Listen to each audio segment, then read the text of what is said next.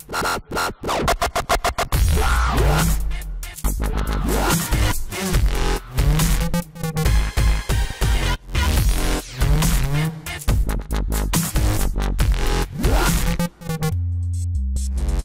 everybody, this is Christian Buckley with another MVP Buzz Chat, and I'm talking today with Fabian. Hello. Hi, I'm Fabian. I'm an MVP from Germany since May this year. All the way since earlier this month. Congratulations. Yes. So what do you do? Where do you work and what's your role? I'm currently a cloud architect at glueckkanja-gab in Germany, and I mostly support clients working with Microsoft products about the Microsoft Defender suite. So everything from Microsoft Defender for Endpoint to Microsoft Defender for Cloud, and everything that's related to that. And I see, so you're a cloud and data center management. What's encompassed within that focus area for MVPs? So I can only speak for myself because this area is very broad and cloud and data center is very, very big. It's just very, because you have a lot of people that are Azure focused and they describe themselves the same way and they're an Azure MVP. And so like, I get the data center management side of it, but when you attach cloud, that could be a lot of things. Definitely. So yeah, mostly I think I landed in this category because of my focus on PowerShell and the security side. And since Microsoft has no security MVPs yet, I think it's a bit of a catch-all. Everybody who has to do something with cloud lands in somewhere in between. And since PowerShell is one of my hobbies, I think that's the data center management part of it. Well, it's almost like that they could, I realize now there's a focus on GitHub specifically, but this is kind of between that and this, it's kind of like the DevOps world. So it's all the operational controls, the traditional DevOps type activities. Yes, for sure. Well, very cool. Well, so you're brand new MVP. So what was your kind of journey to becoming an MVP? I'm always interested to hear like what your path was, how long you were trying to become an MVP, if you were at all trying. Yeah, actually, no. So it wasn't never my goal to get this title, and I'm very honored to have gotten it still.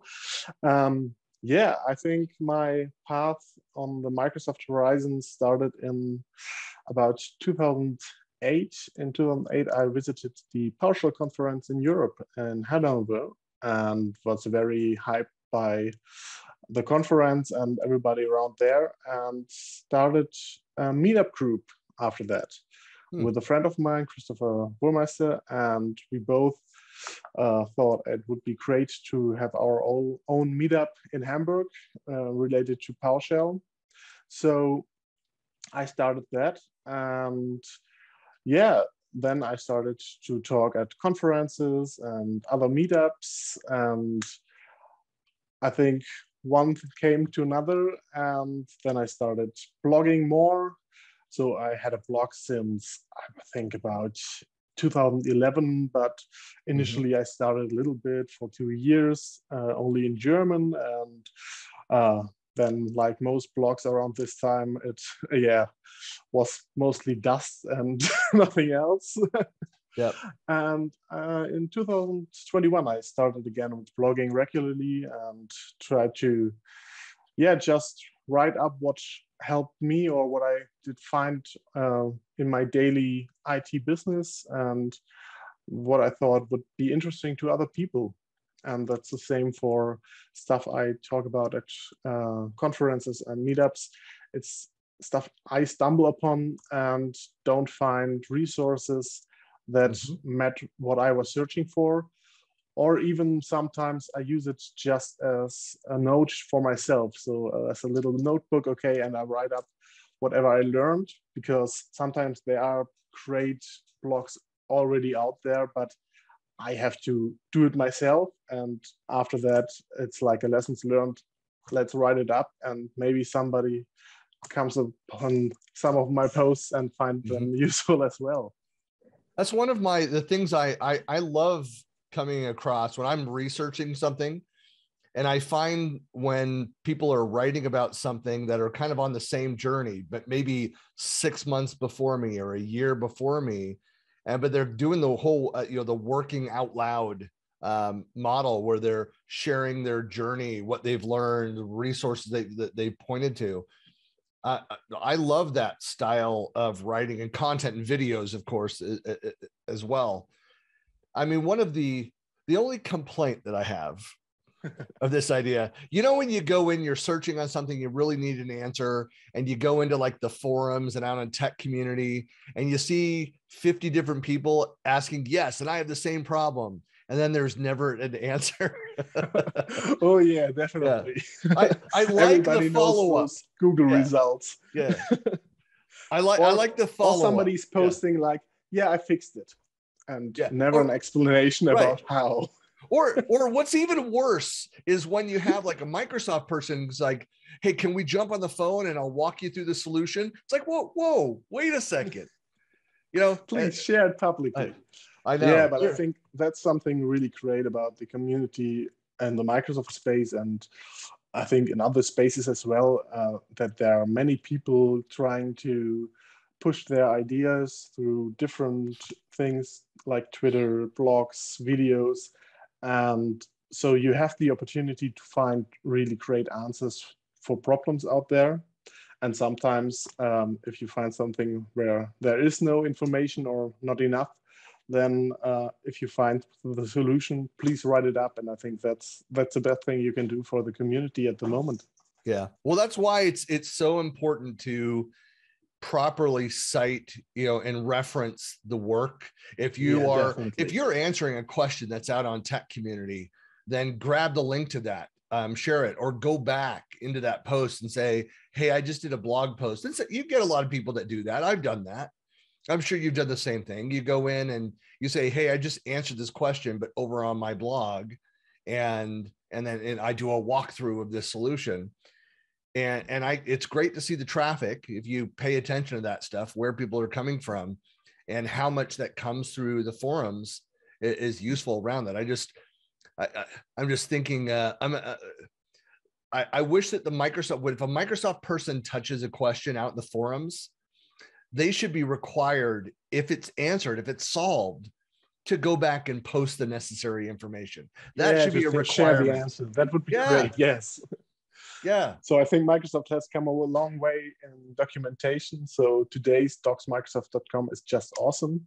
Yeah. Like 20 years ago when I started in IT, it was like, there is some article, but maybe not so great. And they come such a long way, and using GitHub as a method to really be able to say, oh, there's something wrong in this, and I just open a pull request, and that's great as well. I don't know if people understand how much of that great content, because I agree. I think Microsoft made some structural changes, but one of the biggest differences that 20 years ago they didn't do was that they've tapped into the community to provide a lot of that content. So there's a ton of content that they don't advertise the fact that, hey, this stuff was written by, not all the time, written by people in the community. Microsoft will even occasionally pay MVPs and other experts to go in there and write, certain content that they know is a gap there. But then a lot of it is, like you said, it's managed through GitHub. People go and identify, hey, this isn't right. They'll go in and make a correction. They'll do a pull request, change the documentation, post it out there. So it really is. And Microsoft is recognizing and rewarding people for those kinds of contributions, which is part of where the GitHub recognition comes from. Yeah, for sure. And I think that's something that is really showing how Microsoft just shifted, like from 15 years ago. It's a whole other mindset. Community first, and pushing products faster, and all the product engagement through product groups and stuff like that. So that's not something you only can do when you are an MVP. So the customer programs are open for everybody who has an NDA as a company. And if you have, you should join, because I think that's the best way. If you work with the products, get to know the product groups and get information right out of firsthand. Yeah. Well, maybe we should be more specific. Like, where would you suggest people would go and sign up? Like, my first thought would be like the patterns and practices team. I know there's renaming or whatever around that, but that's an area where you can go and find a number of different projects that might be of interest to you personally or your company, and join in, just start joining those calls. Yeah, and there's also the security guys over at Microsoft. They're very open in their roadmaps. So there are different, like connection programs you can join. I don't have the name at the moment, so there are really great options there. And I think AKMS/security, they have it listed somewhere around there. And as I said, it's not just for MVPs or a few chosen ones, but everybody who's able to figure out how to get an NDA. So most of the time, just talk to the Microsoft representative in your company, try to figure out who that is, and they are more than happy to help you to get into such programs. Well, and of course, they also have, like, we've got builds going on. This is recorded a while back. It's actually happening this week while we're talking, just kicked off today. But there are a number of different programs that you'll hear about in those sessions. One that I'm involved in is it's the Viva Customer Connection Program, or partner program. So I think you could, if anybody is interested in, because there are customers of all sizes around the world, and they go through and they talk about what's coming with the product. They talk about deployment questions. They share stories and examples. It touches on, for those that, in the modern workplace, touches on each of the different workloads that are involved with the solution. So, SharePoint and Teams and other things that are happening there. And I think you can, I think it's just VCCP at Microsoft.com, and you can reach out and say, hey, I'd love to join these calls. And so they're actively, inviting people to go and join that. So there's a lot of stuff like that, depending on your area of focus, what you want to get involved in. Yeah, for everybody who's interested in the identity community, the Identity Advisors is a great JAMA community out there, and also sharing information that is really, really top notch. And also, it's another level of interaction with other peers. As you said, it's not only that Microsoft product group members are there, but also other guys and girls that work in the field and doing this work, and say, okay, I have this problem, and somebody else is, no problem, I have this yesterday, so let's figure it out. Well, I know that you're also very involved in the user groups, local user group stuff. That's another place to go get involved. And usually the organizers like yourself and other people that are part of your board, are usually connected on other programs and other opportunities. So that's a great way to get involved. Yeah, it's the local meetups, and I hope post-COVID, or I hope we are post-COVID, it will get more from Teams meetings to real meetups again, because that's something, it's really great to meet other people working in the same field in your city or around it, and to get a network by meeting those there. It's just great. And I think you just have to Google for your field of expertise and meetup, and you will find many user groups out there that are happy to have you. Yeah, that's the secret of is just getting involved. People say, well, how do I get started? I said, well, you find something and get started. And I'd say that, you have a lot of people that will come out to 1 or 2 meetings and then just kind of disappeared. And then they wonder why, well, I never got, pulled into something. I never really got involved, and It's like, yeah, you have to be consistent. You have to participate. You have to, I'd say even initially think about more about giving back than what you get out of that. It's inevitable that you are going to individually or your company have benefit out of, get some benefit out of participating in the user groups through the connections that you make. You might hear 2 or 3 months in a row topics that you're like, yeah, I'm aware of this stuff. And then suddenly there's a topic like, wow, I've never heard about this. This is something that can add value. So you just need to be consistent and be there and be present. Yeah, and I think one more really important thing is, if you are already very experienced in one topic, don't be afraid to go to those meetings where somebody is explaining something more basic, because in the end, the room is full of people who is interested in this topic, and you will find people there that are on your level, or maybe you can help people. So it's just a great exchange. And don't expect that meetups are always the newest of the newest and just the hot stuff, but they are there for everybody. And so they have to accommodate for that as well. I had one of the favorite things I ever said to a very snarky thing that I said to a manager who disagreed with my lunchtime participation in a user group once a month.